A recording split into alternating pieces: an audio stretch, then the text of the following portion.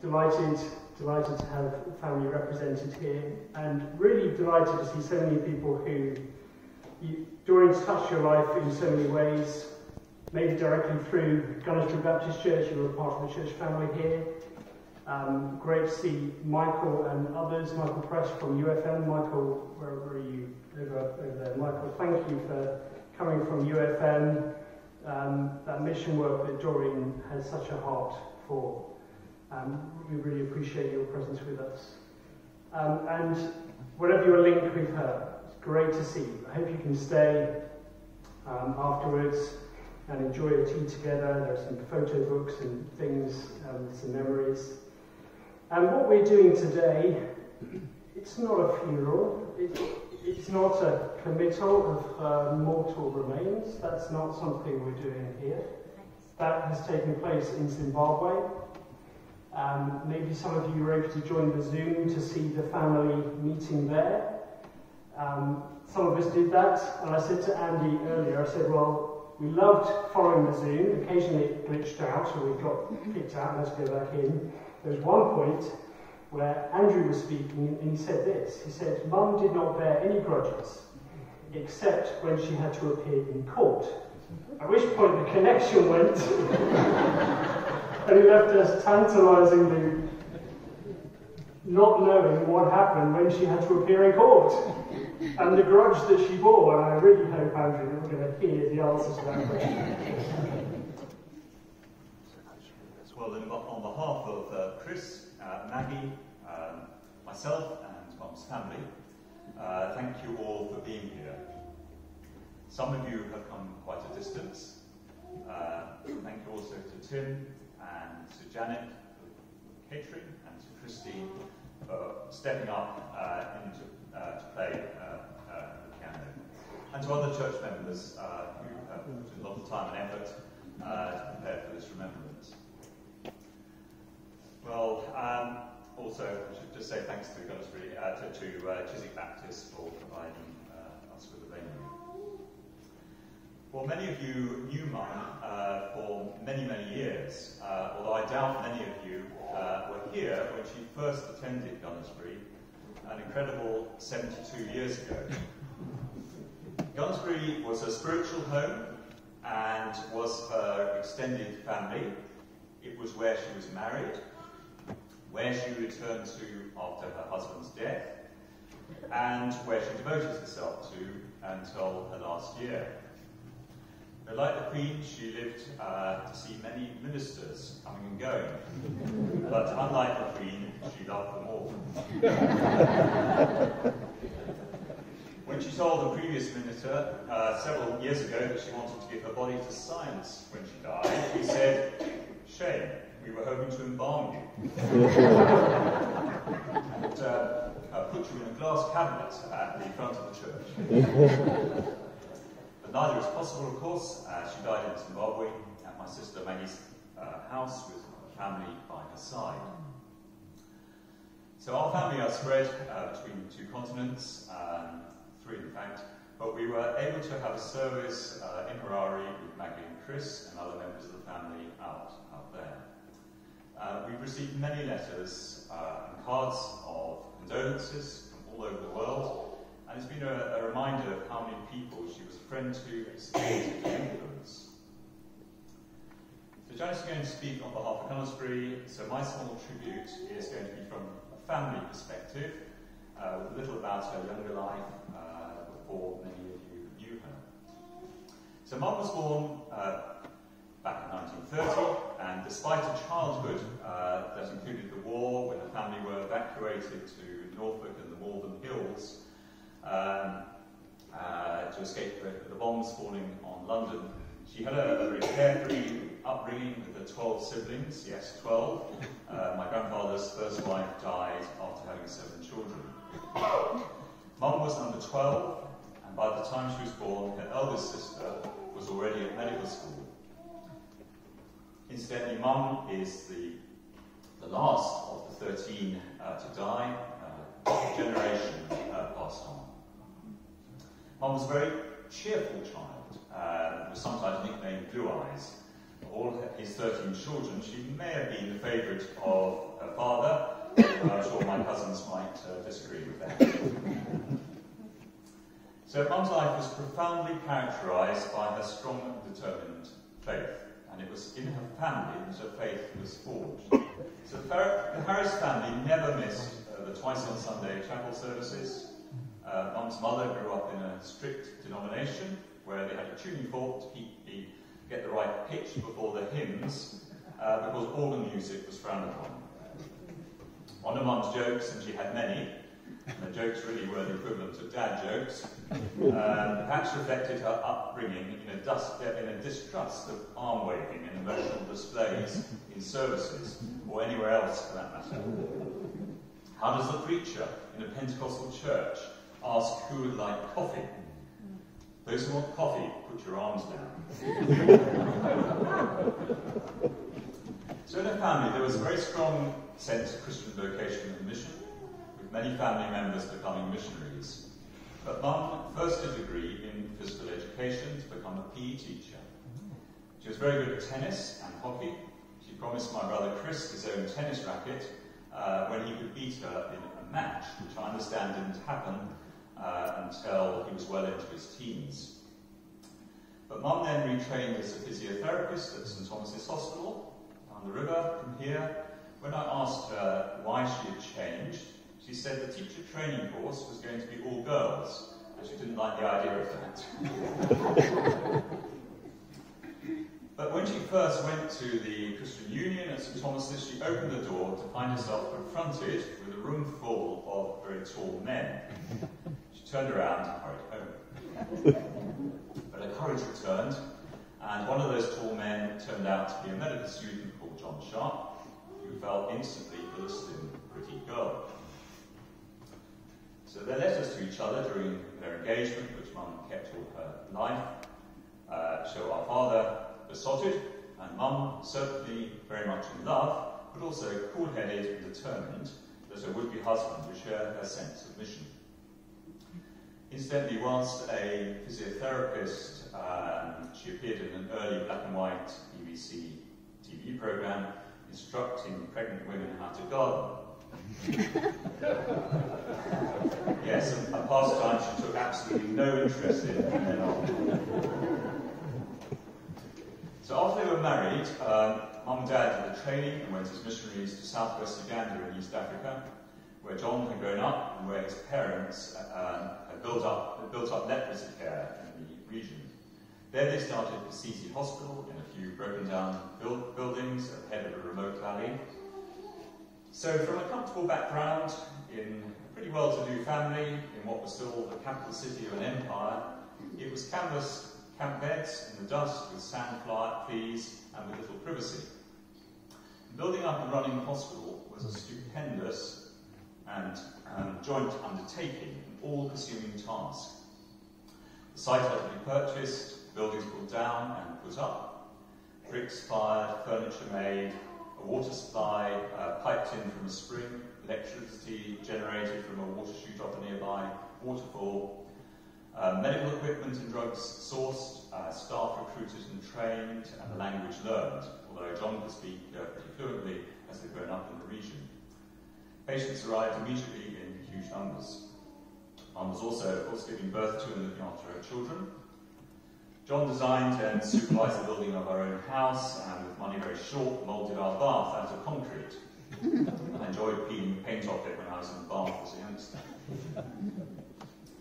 So Assisi is their most enduring and wide-reaching physical legacy, as it became and is a training hospital with a fantastic reputation. Started by John and Doreen, it's extraordinary. It has touched many lives, not only in the regional communities, but in other parts of Uganda and many other countries around the world. When we took Mum back to the 50th anniversary of the hospital, she was guest of honour, and the President of Uganda presented her with a portrait of Dad, who had treated him when he was a herd boy. But that anniversary was far in the future. Whilst at Assisi, as the hospital was being developed and expanded, and we were working harder than ever, John became very ill with a rare cancer, and despite surgery at the hospital he had trained in, he died aged 35, only 12 years after they were married. So Mum was left with 3 children, aged 10, 8 and 6. And I well remember attending Gunnersbury on a Sunday morning, just 2 hours after being told the news of Dad's death. Mum was not going to change the routine. Life and the work must continue. So Dad's death tested Mum's character with fire. She came out of that with 2 steely and equal purposes. Firstly, she would continue in missionary work, whatever was needed. And she had her own strong ideas on what was needed. There's a letter from her to the Mission Council telling them what they should decide she should do.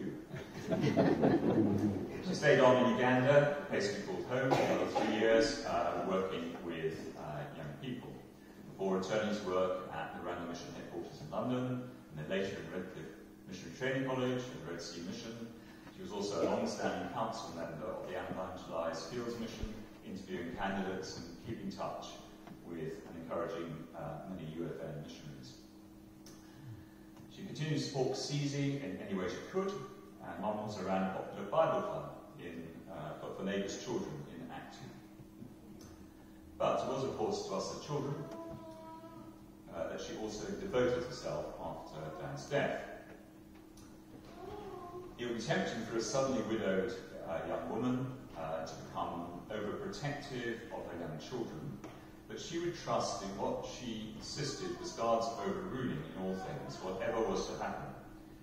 In practice, this meant she gave us an absolute secure home, a rock of love and care that was always there, but without restricting our freedom.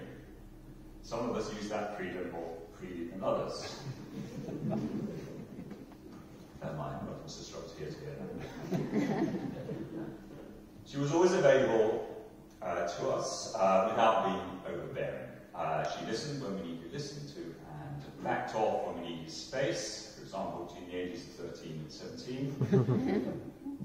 She was encouragement itself in all we did, and generous in her praise of any of our achievements, even when they were totally outside the world she had grown up in and knew herself. As a mother, she was buoyant, cheerful, laughed easily, was enthusiastic for our projects, and adventurous. Being a single parent did not stop her taking us by ship back from East Africa, travelling across Europe by train, or going on holiday to Scotland, Austria, or Devon, in a tiny use of a car called a Hillman Imp. I think the Hillman name was a code for being pushed up hills by a man. So, when we returned as a family from Uganda, my grandmother and extended family helped her financially, and we were able to live in a flat in my grandmother's house. Mum welcomed hundreds of visitors, particularly those in need in one way or another, to our homes both in Uganda and the UK. We often had guests at our table. Perhaps this is an example that's rubbed off on all of us, her children, with the help of our spouses.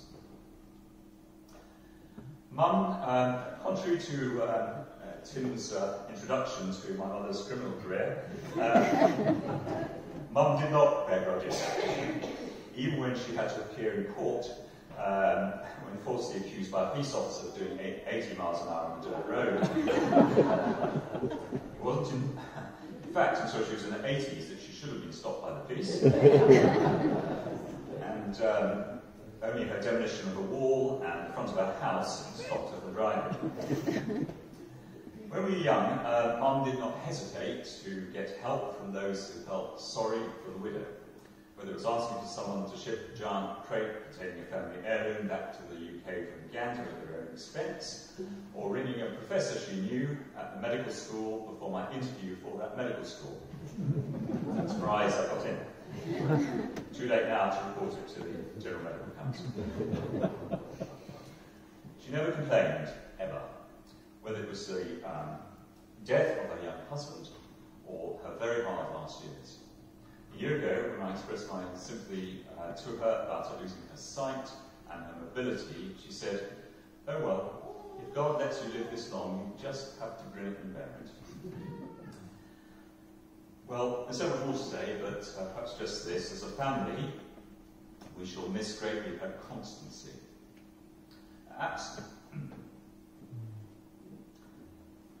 absolute constancy in love and kindness and faith. Those have always been there through all our lifetimes, of course, but now she's gone. But that legacy of love and kindness and faith has not gone. You see it reflected back, living on in her family, including all her wonderful 11 grandchildren, who gave their own moving tributes by video when we had our service in Zimbabwe. And just to say, finally, that there are some pictures from Mum's life on the table or on the board outside. Thank you. One day a week at Redcliffe Missionary College, and I could take Hannah along with me. The college was in Grove Park on the edge of the Thames with beautiful grounds, and whilst I worked alongside Doreen, Hannah spent time in her pram in the garden or being looked after by the students, so quite an idyllic first couple of years. In 2005, Doreen asked Barry what he would be doing in his long school summer holiday, and whether he might have time to help some friends of hers with a few practical jobs. He agreed, and then asked where they lived, assuming Chiswick or Ealing. "Oh, in Mongolia," replies Barry. And so began a friendship with our now global mission partners, Mark and Jill Newman. Doreen was always a stalwart for prayer, and in the late 80s, many of the congregation were encouraged to pray regularly by name for children in Sunday school and the youth group. Hannah and a few others were allocated to Doreen, and over the years we are aware that she prayed regularly for them, for which we have always been grateful. Doreen cared for so many in the church and was always willing to offer a lift to those in need. Recognising that perhaps her driving days were coming to an end, I offered to give someone a lift on her behalf, and her reply, "Thank you, my dear, but this is still one thing I'm able to do." Fortunately, God knew best, and Doreen's driving was brought to an abrupt end in the porch at her front door. Not willing to be dependent on lifts, frequently asked Barry whether the battery in her mobility scooter would get her to church and back. Accepting that this would not be possible, we and many others were able to give her lifts and benefit from her conversations on the way. During a conversation about grandchildren and great-grandchildren, Doreen was delighted when it transpired that her great-grandson would be attending the primary school in Bicester, where our son-in-law Matt's mum is the head teacher. To see her body become so frail was sad to see, but her mind was still very alert. On one conversation I had with her earlier this year, she told me she was leaving the home in Leicester to go to Zimbabwe to be with Maggie. I admit I did not take this seriously, but when she repeated this on another occasion, I texted Marietta to see whether Doreen was beginning to be confused. Not at all. Arrangements were in hand, and she was travelling with Maggie and her granddaughter to Zimbabwe at the end of February, and that was me told. Never underestimate Doreen. We were sad knowing that we would not see her again. We'd wanted to visit her in Leicester, but COVID and a broken hip prevented this. But we're delighted that she was able to return to her beloved Africa and spend time with Maggie and her family. In our loss, we just give thanks that Doreen is now with her Lord, whom she has faithfully served for so many years. She often said she would not see the completion of the building project, and she was right. But there will always be a memory of Doreen Sharp at Gamsbury. Well, we're going to take a moment to pray. We have so much to thank the Lord for, don't we? Whenever we see the grace of God in her life, we don't praise that person. We trace the blessings back up the sunbeam to the source. Nigel Edwards is going to come and join me. I'm going to lead off in prayer. Nigel will particularly pray a moment for Doreen's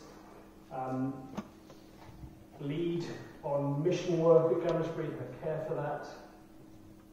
But let's give thanks and pray for other things as well. Nigel, do you want to come and stand here to the room?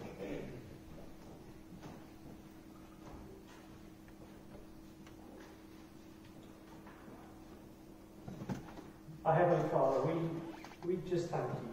We thank you for all that we have heard, which is just the tip of an iceberg of blessing. Thank you, Father, for the family that you put Doreen in. Thank you that she was able to grow up not just in a large family, but in a family where Jesus was held up as being life's answer, life's solution, and where that was not only spoken of but lived. Father, we thank you for her own family that were around her, for her parents, for her siblings. We thank you for blessing her with marriage. Lord, from our perspective, that seems so short and not to plan. And yet we trust, as we've heard in her own words, your overruling, your sovereignty in those things. And we thank you that marriage was your plan and your work. Thank you for the family that you've brought through that marriage. Thank you for the partnership that they had, for the love that they shared, for the work that came to fruition there at Kazizi, the hard work, the service that they were able to do together there. And thank you for sustaining Doreen through really dark days where we can easily see it could have been so different. Thank you that you stood alongside her and you strengthened her. And Father, thank you so much for that clear focus for her children, to give them the upbringing that they needed, but also that clear focus on the need for our world to hear the good news of Jesus. We give you thanks for these things in his name. Amen. We do thank you, our gracious and loving Heavenly Father, for commitment and dedication to serving you, and for a love for you, a love which you took every opportunity of sharing with us. Thank you, Lord, so much for all that Doreen was and did for you at Gunsbury. Over such a long membership of the church, she was always keen and ready to encourage us, her fellow church members, to reach out to others, particularly those in other countries. Thank you, Lord, for Doreen's leadership of the church's Global Mission Committee, set up by her and chaired by her for so many years. We thank you that through her encouragement and determination, she established initial contact with more than one of our current mission partners. We thank you most of all, Lord, for Doreen's modelling of a life of service to you, and for that service being carried out with real love and care for others, and for the inspiration that she has been to so many within and outside Gunsbury. Hers truly was a Christian life well lived, and we thank you so much that she is now in your nearer presence, rejoicing in that far better life.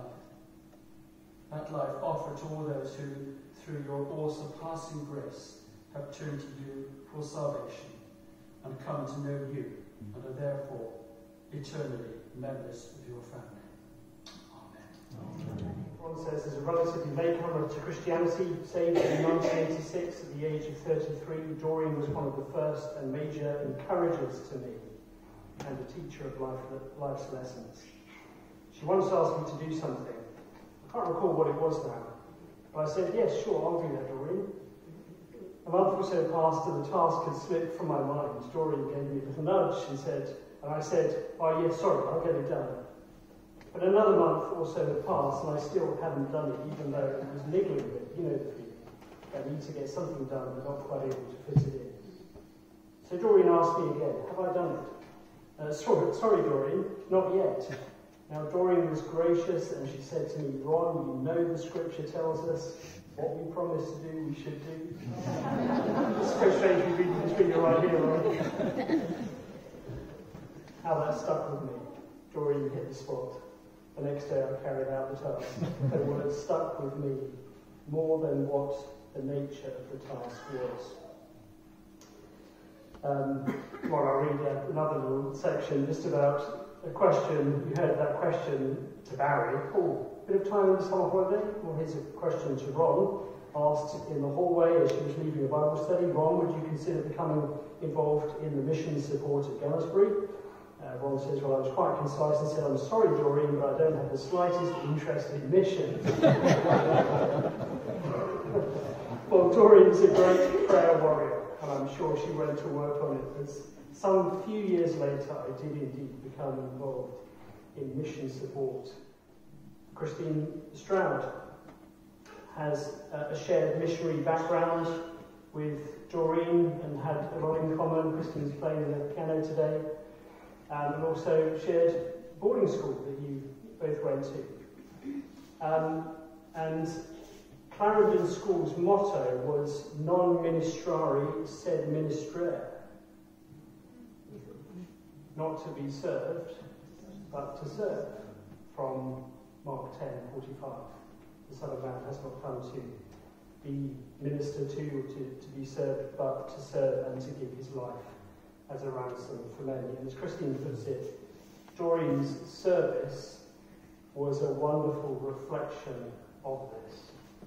I think it does describe her really well. It wasn't about being served, it was about serving others.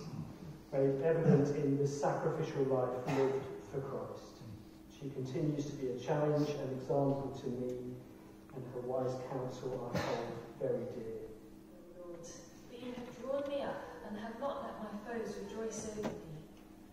O Lord my God, I cried to you for help, and you have healed me. O Lord, you brought up my soul from Sheol.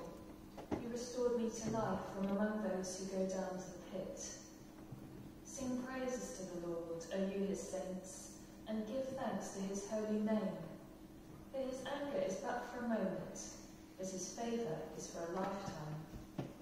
Weeping may tarry for the night, but joy comes with the morning. As for me, I said in my prosperity, I shall never be moved. By your favour, O Lord, you made my mountain stand strong. You hid your face, I was dismayed. To you, O Lord, I cry, and to the Lord I plead for mercy. What profit is there in my death if I go down to the pit? Will the dust praise you? Will it tell of your faithfulness? Hear, O Lord, and be merciful to me. O Lord, be my helper. You have turned for me my mourning into dancing. You have loosed my sackcloth and clothed me with gladness, that my glory may sing your praise and not be silent. O Lord my God, I will give thanks to you forever. Amen. Well, what you have before you is a psalm that meant a lot to Doreen, particularly in this past year or so. How would you define life? Its purpose, its potential. How's about this, which I think is the emphasis of this psalm?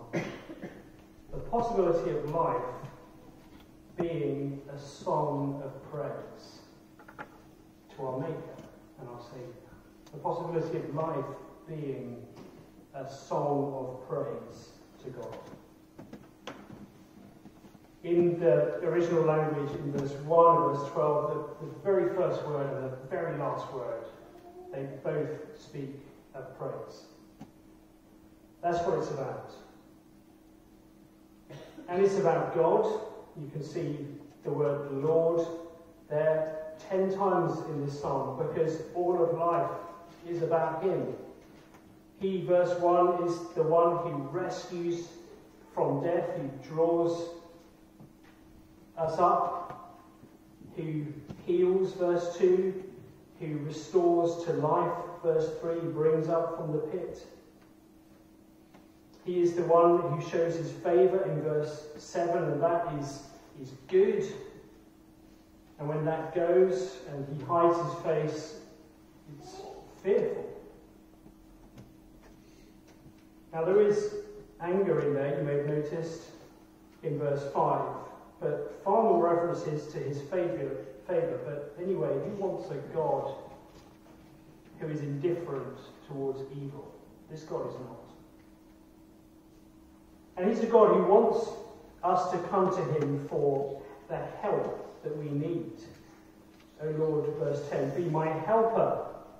What a helper God is. It's also a psalm about the human experience. Look at verses 1 to 3.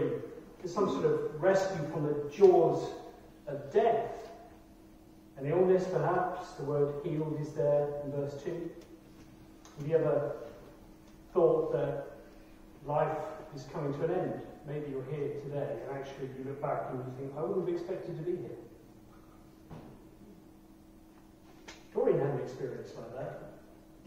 You know, her trip to Zimbabwe a few years ago, she was in her 80s and she was on the plane and the turbulence hit. If you heard her description of that journey, she and I think most of the people on the plane thought that was it. Being pulled out of death. Then there's the encouragement from God in verses 4 to 5 that this psalmist has to others. He calls the saints, he calls us to praise the Lord, to give thanks to him. In verses 6 and 7 there seems to be some sort of complacency. We can be like that, can't we? We can think, I've got things sorted. Seems to be some sort of pride that seeps in, and a loss of God's presence, or at least the sense of God's presence, that the psalmist, I think, needs to repent of. In verses 8 to 10, there's his appeal to God. Notice what his appeal is based on in verse 9. It's not just based on him and his own happiness, it's based on God's name and God's praise. Will the dust praise you? Will it tell of your faithfulness if I go down to the pit? And there's a final burst of joy, verses 11 and 12. And I say final, I think literally it is final. I will give thanks to you forever. It doesn't end. Suffering is real. Sin is real, the psalm says. But when we find our helper in God, all is bright. And even this life may be a song of praise to him. So we see a lot about God and the human experience here. We also see a contrast that I want to just focus us in on in verse 5. Weeping may tarry for the night, but joy comes with the morning. What's being contrasted here? Weeping, of course, and joy. And the night is contrasted with the morning. The night, it assumes that life has something of the night about it. It has sickness. It has weeping. It has, verse 11, the morning word is wailing. Maybe that feels very relevant for you at the moment. Now, the language of the weeping may tarry for a night is rather lovely. The word is literally, it's like a lodger who comes as a short-term guest. Not the sort of guest you want, this weeping. But they're only present briefly. They tarry for the night, and by daybreak, there is no God. They're a short-term lodger. That's the weeping. It's there for the night. And in the place of that lodger, a new visitor arrives. Well, not really a visitor, because this visitor stays. Joy. We know it stays because the end of the psalm says, I will give thanks to you forever. So this night is contrasted, this short-term night is contrasted with this eternal morning. Night characterized by the weeping, day, morning by joy. Now, Doreen valued that verse. Why? Was it just a nice bit of wishful thinking for her to hold on to? These are actually empty words without the gospel of Jesus Christ being true. But actually, it's based on a real night and a real morning in history. The night of the cross and the morning of the resurrection. We're going to sing in a few minutes about the night of the cross. You'll see in our final song it says, because the sinless Saviour died. If you and I really understood what that meant, we would see that as the worst night, the blackest, the most horrible thing. And yet to draw sinners up from this pit, the Bible tells us that Christ has climbed into it. And he has experienced this night. That night may only tarry with you for the short term, rather than being your permanent lodger. So there's the real night that this is based on, and that we need to base this on, otherwise it is just empty words. But there's also the real morning, the resurrection morning, when sorrow was turned to joy. Who said to Eeyore, "Good morning, Eeyore," to which Eeyore says, "If it is a good morning," which I doubt, resurrection morning really is a good morning, Eeyore. Because Jesus said, in advance of it, he said, "You will have sorrow now, the night, the temporary night, the lodger tarrying briefly. But I will see you again, and your hearts will rejoice, and, get this, no one will take away your joy," as the permanent guest. For all who follow him, joy comes with Christ, and joy stays.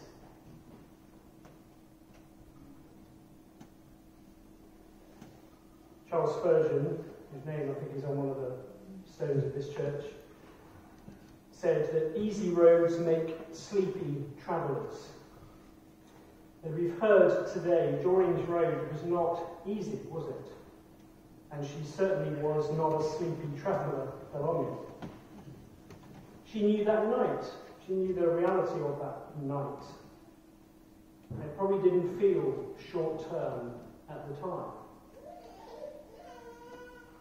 Back when she lost John, but also more recently as she faced old age.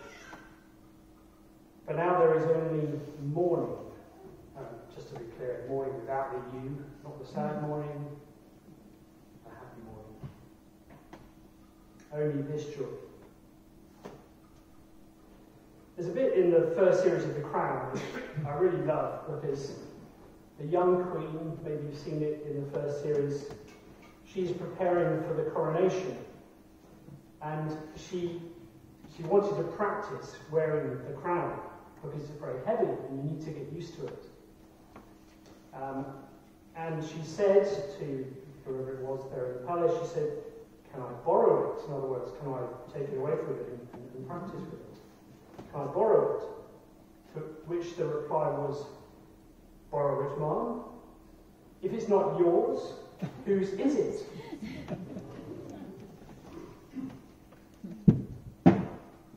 Joy. It's not borrowed anymore. It's not short term anymore. It's not here and then gone. Borrow it, man. If it's not yours, whose is it?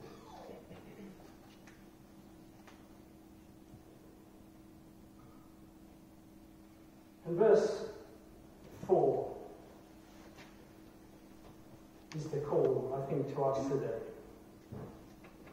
Sing praises to the Lord, O you his saints, and give thanks to his holy name. I don't want, and I know for sure that Doreen would not want this to be an impersonal look at the Bible. She'd want us all, wouldn't she, to be challenged by God's word today? Are you responding to that call? Is your life at all looking like a song of praise to the Lord. If Doreen's life did not challenge you in some way, then I suggest you didn't know her that well, but I think anyone who did, you'll know her life was a challenge.